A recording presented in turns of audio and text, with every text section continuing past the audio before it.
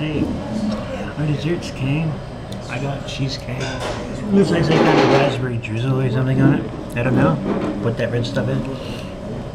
Karen got her, like, I don't know, it's called rum pope cake or whatever. It's supposed to be eggnog flavor.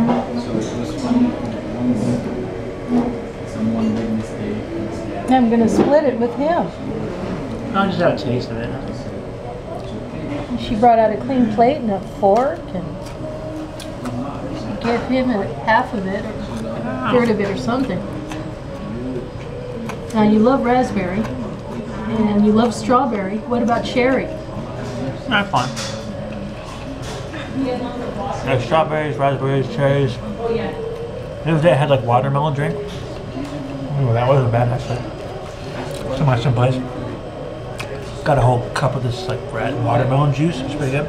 Oh really? And then the other day I was at a different restaurant and I got a big giant cup of some kind of berry drink.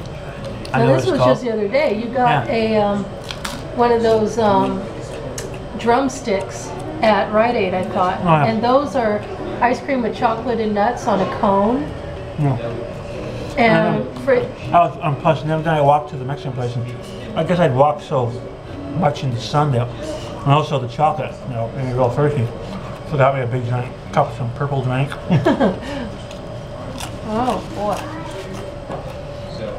Oh, that's cool. The place is filling up now. Seems like we got like some Mexicans and a couple of Arabs in here. Because the day was like really empty when we came in. And I don't think they do very much business during the day. I've never really seen anybody in here. But I guess apparently in the evening, it's a little bit more busy. There's at least 2, 3, 4, 5, 6, 7, counting us 8, 9, at least 9 people. There might be some other people around the corner, I don't know, but 9 people I can see, counting ourselves. So anyway, yeah, so we better eat. So I'll see you next video, guys. Ooh. Can I have it? Oh.